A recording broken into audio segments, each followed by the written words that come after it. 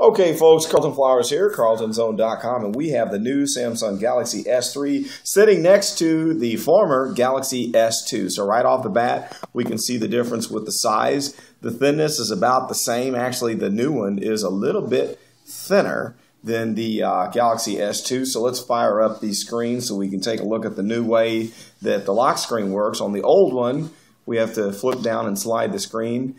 And on the new one, we see the new Ripley effect. So check that out when we tap the screen and we see the water ripples. And evidently that came from lawsuit issues from Apple stating that they owned any graphic that slides across the screen, which is retarded. But you just slide and make some ripples, and then there's the phone into the home screen. So we can see that display-wise, I think the colors on the S3 are much more natural, but it's still very, very crisp and very razor sharp. So the display is amazing, but one thing that I know, they said they wanted it to look less cartoony like the Galaxy S2.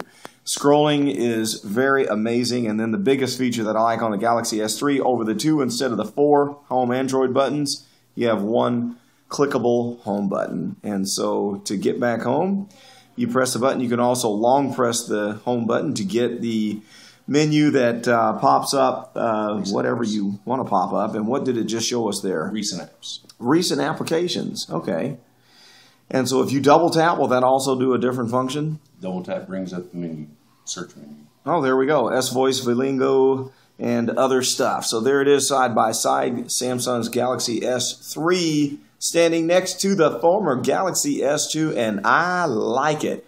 What a nice phone, but I have to wait 6 more months before I can get my hands on one, and I'm very jealous about that. So there we have it. Check it out at carltonzone.com and grab you one at the Amazon wireless store for the best prices on the net.